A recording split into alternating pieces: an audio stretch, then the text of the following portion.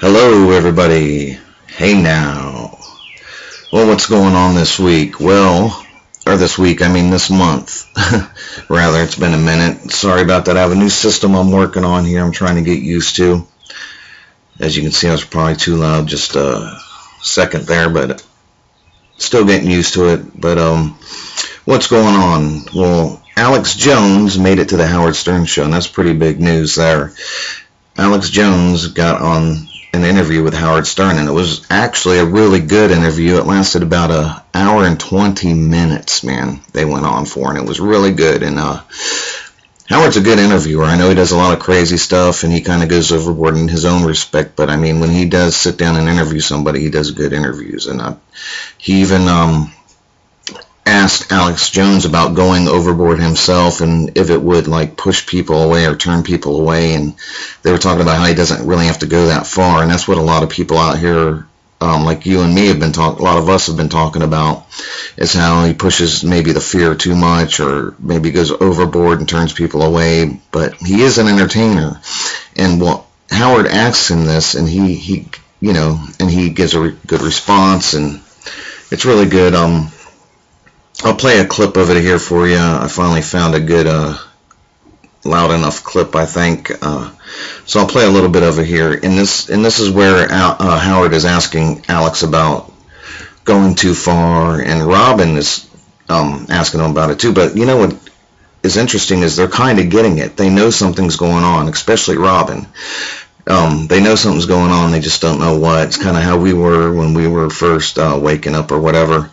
But they kind of get it. And then at the end, Howard starts talking about something called saltpeter. He, you know, when he went to summer camp, there was a thing that was being talked about, that they were putting saltpeter in the food to decrease your sexual drive. And I heard that as well when I went to summer camp, and also when I went to the Army. So it's really the whole thing about people putting stuff in your food and in your water, and what is this need to do that, you know?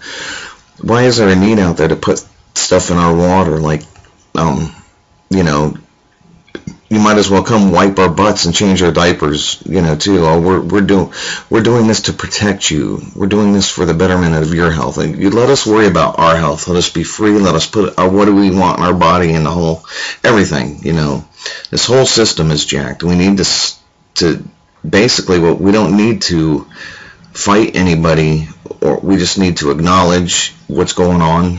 You know, knowledge is power. And once everybody knows what's going on, just put the information out there. Once everybody knows, they'll quit playing this game. They'll shun it or turn away from it. Stop going to corporations to buy your stuff. Go to the flea market or whatnot. Start growing food. That's the biggest form of protest, is growing your own food. So anyway, here's a clip of the interview with Alex Jones, Howard Stern Show.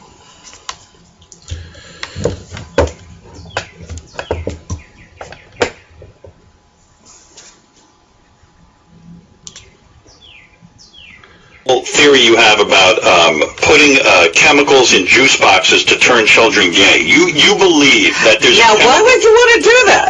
Yeah, why do we want to turn everyone gay? Number one, I mean, who's behind that movement? And what chemical is there that can turn you gay?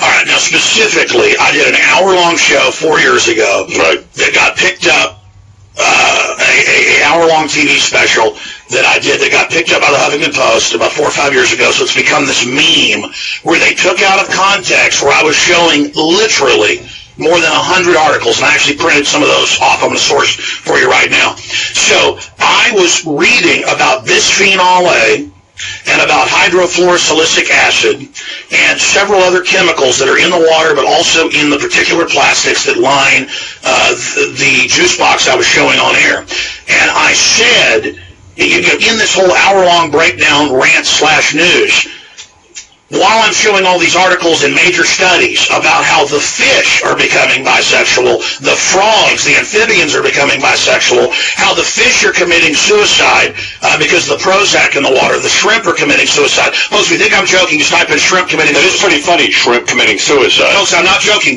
Look, I swear to God. Sometimes, Alex, bisexual fish. sometimes I think you see the humor in some of this. I do believe that. Yeah. No, it's so crazy. I laugh at how insane it is, but It's crazy.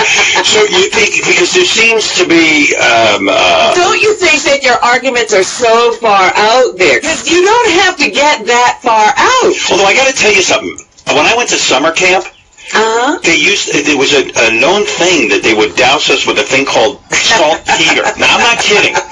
And so you know what saltpeter is? You saw them doing this, I didn't see them doing it, but we were told it was to reduce our sex drive, and they put it in the food. And how horny were you? It didn't slow me down. I'm so fucking crazy when it comes to sex that, like, it...